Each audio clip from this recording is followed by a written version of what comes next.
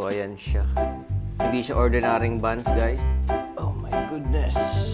And this is the steak burrito. So,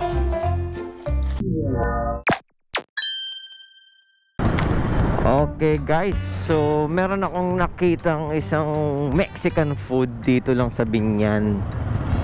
So, ano siya, food truck siya. Wait lang kuya. Ayan. So, ito lang siya, ayan. Ito, sa Alphamart, sa may Morales lang. So, ayan, ito siya. So, paparada muna tayo dito saglit. Okay, so ito yung mga, ano nila, menu. Burger, tacos, fiesta trays. Uy, may fiesta trays. Ito na lang kaya. Para ano. Okay. So, mukhang ready na, guys. Bumili muna ako sa Alphamart kasi ang init eh. Hirap maghintay dito. Ate, okay na po? Ayun. Thank you. Ayun. Okay guys, so ito na. Titikman na natin itong 4 na klase ng kanilang Mexican food. So, I don't know if this is super legit or pero kasi mukhang masarap naman yung amoy. So, let's go, tikman na natin. So, hindi ko alam kung anong una natin bubuksan. So, meron tayo ditong, ayan, ito. Ito yung kanilang beef birria. So, ito ay 229 pesos. Corn tortillas. Yan. Filled with 2 kinds of cheese. Seasoned in Mexican chili and spices. Served with consomme and a dash of lemon or lime. So, ayan siya. So, ito na yung una natin tikman. Kasi ito naman na yung una nating binuksan. Okay, so ito yung sauce niya. So, medyo ano siya eh, ma-oily. Hindi ko alam kung sa sauce siya ilalagay or dito sa taas. Pero mukhang dito naman yan sa taas. No, wag lahat kasi paano yung kabila. Alright, let's get it.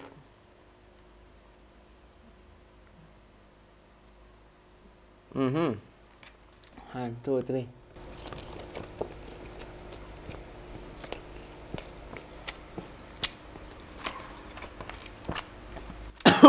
No, hindi siya manghang nasa mid lang ako. Isa pa.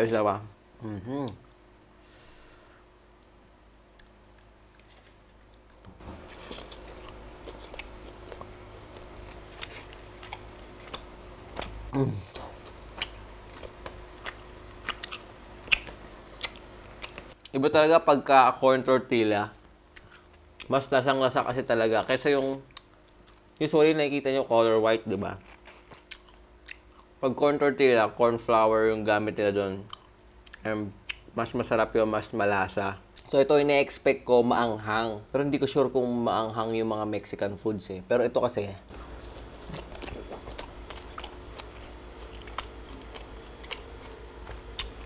sobrang refreshing lang niya. Okay? Unang-unang malalasa mo yung mga herbs and spices. Ayun. Hindi siya maalat. Hindi siya maanghang. As in, super refreshing yung lasa niya.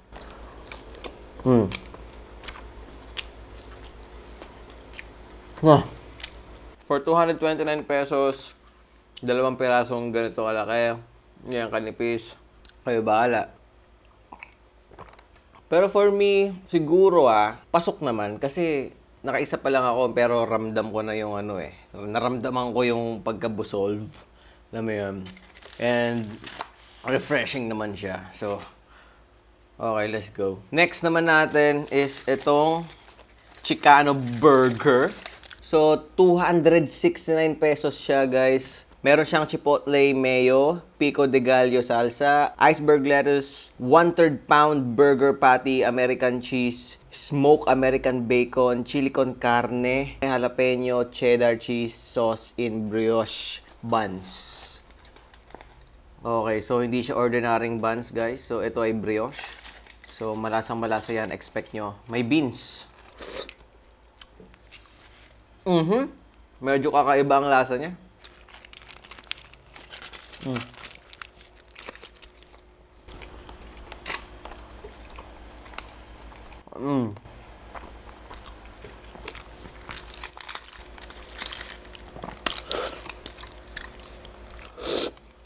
Yan. Ang daming sauce.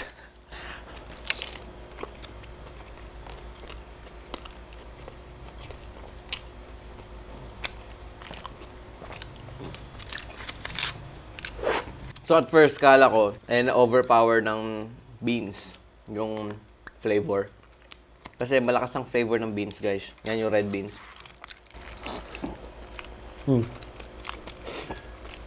Pero hindi. Sarap yung patty. Ang kapal, guys. 1/3 pound. Oh my God. Siguro mas masarap to kung doon mo na agad kakainin. I mean, buong-buo pa, mainit, bago luto. Kasi pag tinake out nyo, pwedeng ma-deform yung looks, no? Yung presentation. So, I think mas okay kung kainin nyo na agad.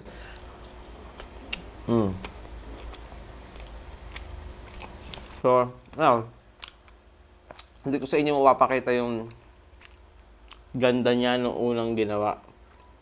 Kasi syempre, inuwi ko pa to.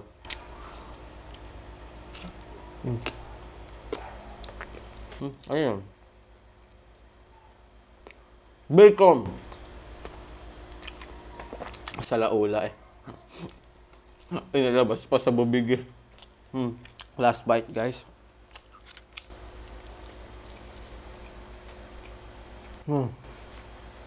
Yum. Okay. Next naman is itong street tacos. So ito yung sinasabi kong white lang siya. So ayan, dalawa yung kanyang tortilla wrap. This is 169 pesos, so dalawa siya. Your choice of carne asada or chipotle chicken or combination. So I think yung sa akin is combination. Ito kasi chicken to. Ayan, and then ito yung carne asada.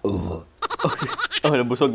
Ito yung carne asada. And then, chipotle mayo sauce, loaded with meat, dash of cilantro, onion salad, garnish with cilantro leaves, slice of lime or lemon, fire roasted salsa. Alright. Lagyan natin siya ng lemon. Hindi ko napakita. Okay. Then, lalagyan natin siya nitong sauce niya. Salsa. My goodness. Oh my goodness. Let's go.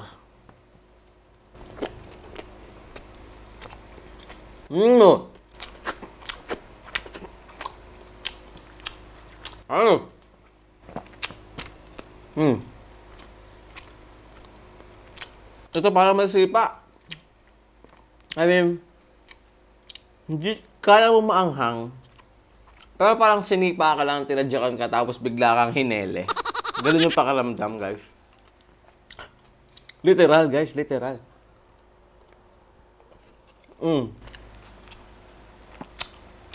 May ganun talaga eh. Alam mo yun? May, tapos biglang, alabay, baby. Ganun. Ganun. Ang sarap. Ang sarap.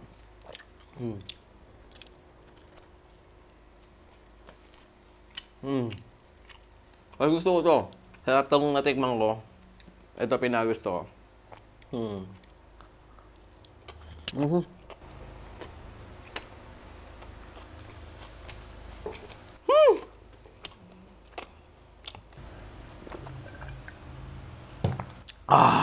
Goodness. Now, the steak burrito. Burrito is one of my favorites. So, mag-burrito, syempre may rice, may yam, tortilla wrap, and this is the steak burrito. So, as usual, may beef, may red bean again, tapos, ano to, what's this, lettuce? Yeah, hindi ko na alam. Sa tikman na lang natin. I think that is yung tomatoes and some spices, I think.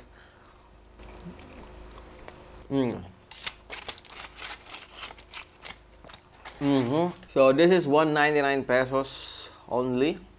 Yan.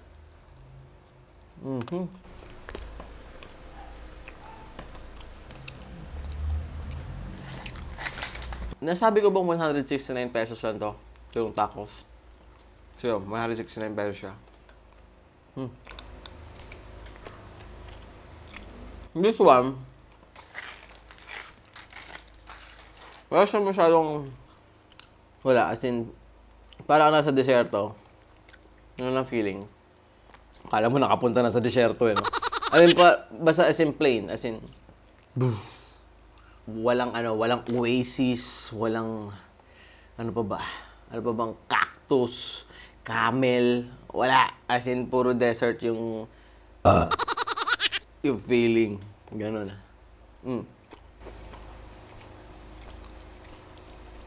No. Pero, if gusto nyo mabusog, at this will be the best choice, guys. 199 pesos only. Imposibleng hindi kayo mabubusog sa burrito. Goods yung beef. Malambot. And that's it for today, guys. Sana nagustuhan nyo ang ating food tasting for today. And pasok sa akin eh. Pasok ko baga kung gagastos ako ng ganito, pasok sa akin. Pero I don't think na lahat ng tao is kaya mag-afford ng ganyan. So yun na naman, kung gusto nyo makasubok, no? Kung gusto nyo makasubok ng Mexican food, first time mo, yan, go for it. Dahil good siya. And yeah. Whew! Bye, guys.